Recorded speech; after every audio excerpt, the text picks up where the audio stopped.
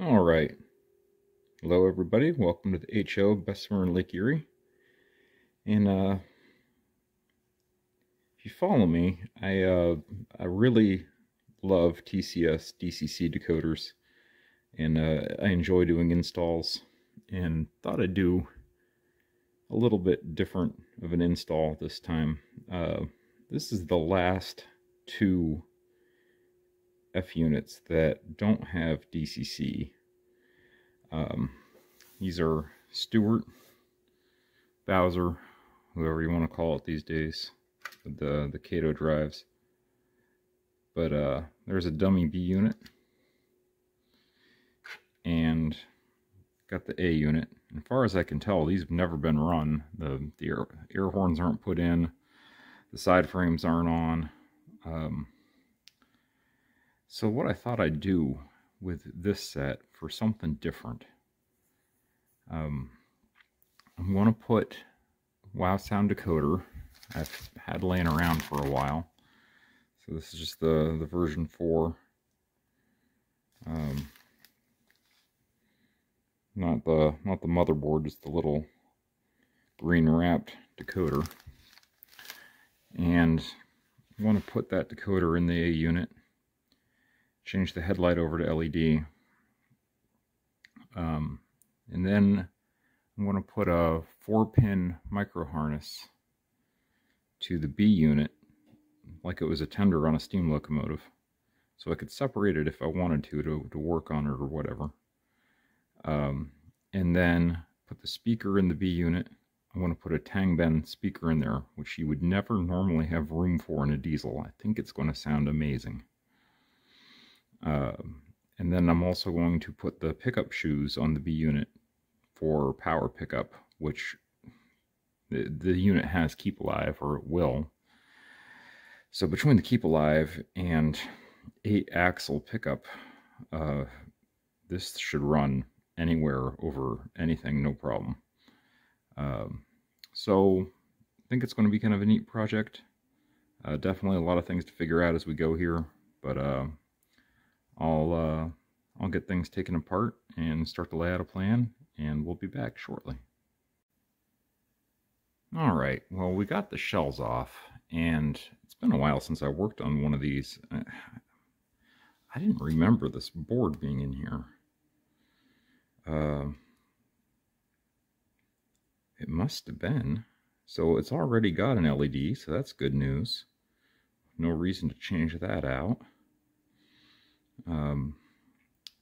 And it looks like it's got a resistor in there already for it.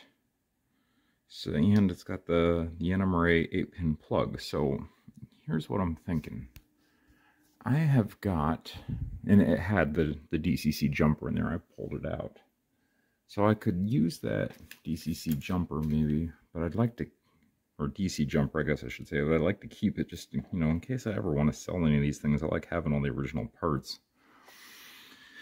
I have a control chip out of a BLI unit that I changed over to TCS. I think this is probably dead anyway.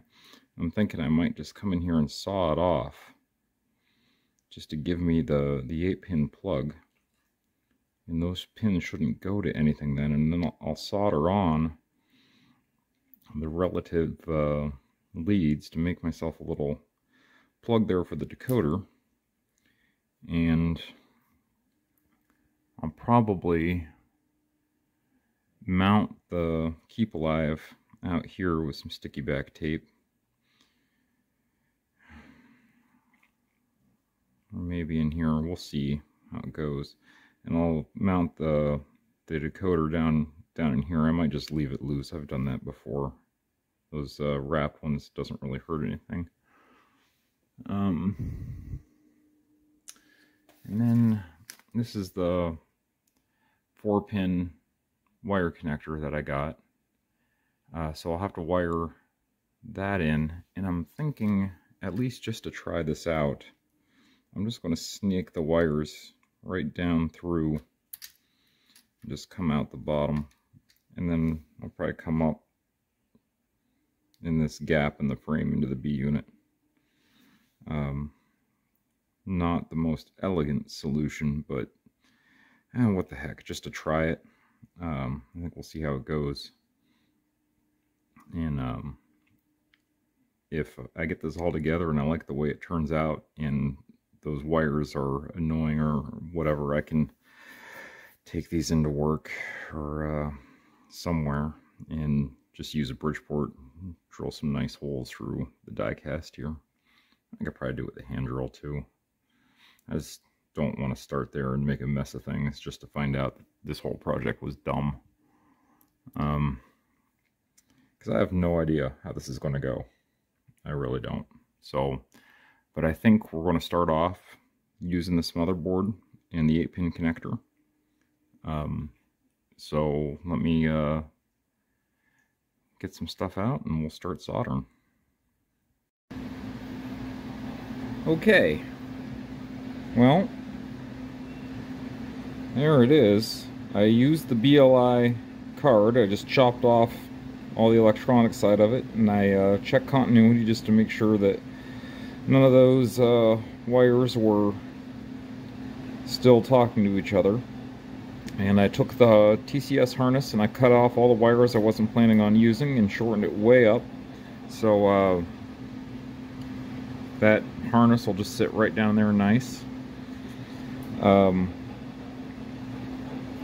then the only other thing I did was I just soldered the wires on following the color code to what's on the circuit board there and double checking it against the NMRA standard 8-pin layout. And then I just took my 4-pin connector and doubled up the black and I put white to red for my, where did it go? For my plug that'll go to the B unit. So at this point, I should be able to put the decoder on, plug it in, and check functionality of this much of it. So I think we'll throw that on the program track and see if I'm good so far, and we'll go from there.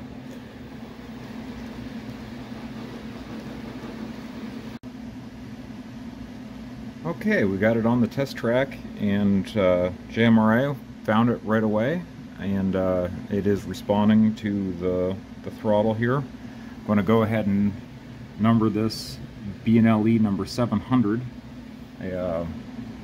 Oops. No numbers on the number board, so we'll go ahead and do that. I thought it'd be cool to have the class number and just go for the 700. So we'll go ahead and continue on with the install here, now that this looks like everything's working correctly. Okay, so here's where we ended up since the last time. A couple days have gone by, and initial test worked out pretty good, so went ahead and put the decoder in and tucked the Keep Alive in underneath on the truck. Just put a piece of electric tape over it just to hold it in there. It's not going anywhere, and there's no risk of it shorting out. Just tucked in a couple other wires, and normally I am down here working by myself, but I had a little bit of help today soldering some of these wires together. Ashley stopped over. Hi. So Ashley, you have been absent from the model railroading world for like the last, I don't know, year, because you've been busy with something. So what have you been busy with? I went to Colorado to do some security work, and I got engaged. Oh, so when is the wedding? Next month, August 28th. Well, very exciting. So we'll keep pushing here and listen to some music and see if we can get this thing wrapped up. All right, so A unit is all back together. Still got to letter it for the. I'm going to number this one 700, and just kind of got this roughed in, and got the pickups coming off the trucks, wired. Polarity's right on everything, and these are not the speakers I'm putting in, but my Tang Band that I want to put in here has not come yet, so I just thought I'd stick these in here just to make sure everything worked, and sure looks like it does. So now I just gotta wait for the speaker and maybe do some decaling. Okay, there are the speakers back to back sitting in the B unit. Just got it in on double back tape. We'll see how that goes. If it doesn't hold up, we'll 3D print some brackets and bolt it in there, but I've had pretty good luck with double back tape. It seems like sometimes it just gets stickier with time. So let me button it up and we'll see what happens. Alright, here it is together. Idling away. Unit 700 with a twin Tang Band speaker in the B unit.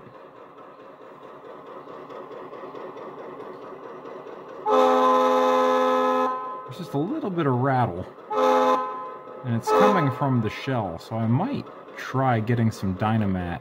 It's the stuff that people with really loud car stereos put in their trunk to keep it from rattling.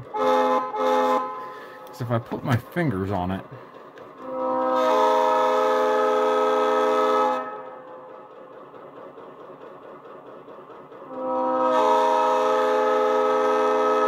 maybe it's going to make a liar out of me.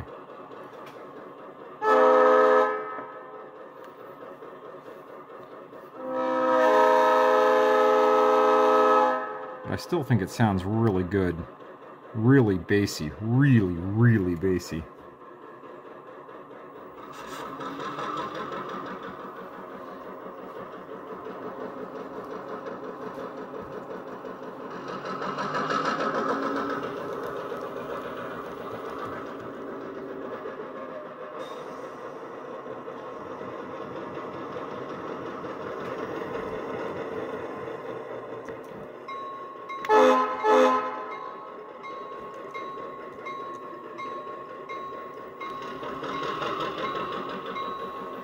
I'll just go ahead and grab on the coupler here. You can hear the auto notch.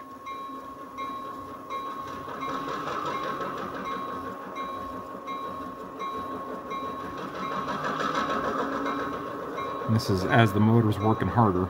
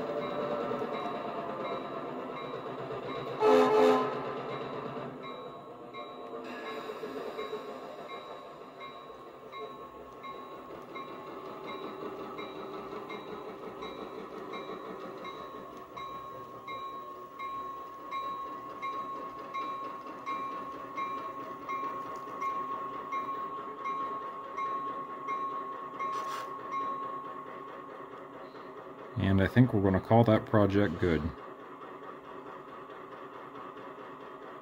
Hope you've enjoyed following along, kind of one of my more unique sound installs. I like playing with these, doing them all kinds of different ways, and seeing how they're a little bit different when you're done. So stay tuned, find out what other weird ideas we can put to work here on the HO scale, Bessemer and Lake Erie.